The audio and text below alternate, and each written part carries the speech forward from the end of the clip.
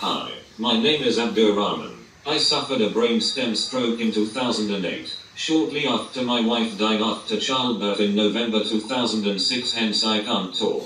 I was struggling to be understood and I was struggling up using my mobile phone to talk, especially since my arms are more constricted than before. I can speak Arabic and Punjabi, English being my first language. I used to use Google Translate to speak Arabic with my daughter in Morocco, and Punjabi with my mum.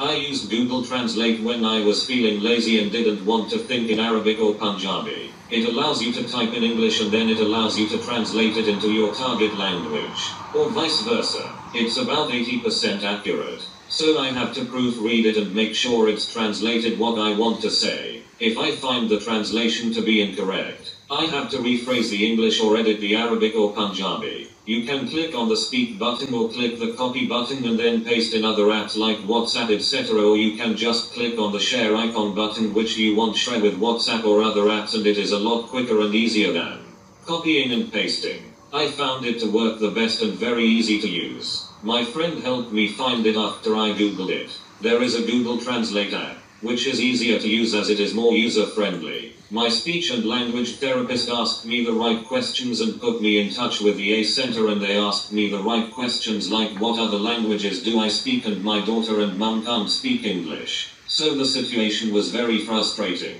After the AAC Center provided me with a TD pilot, I now use iGaze, which is a lot easier to use than my phone.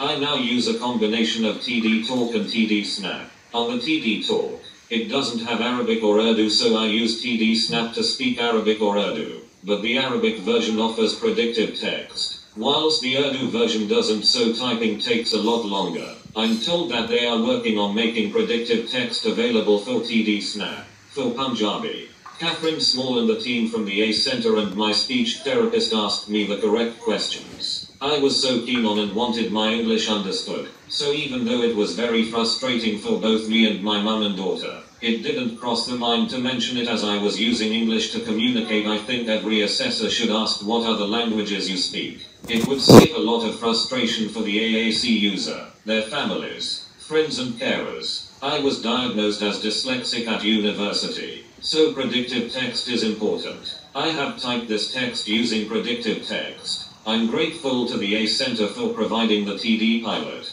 Thank you.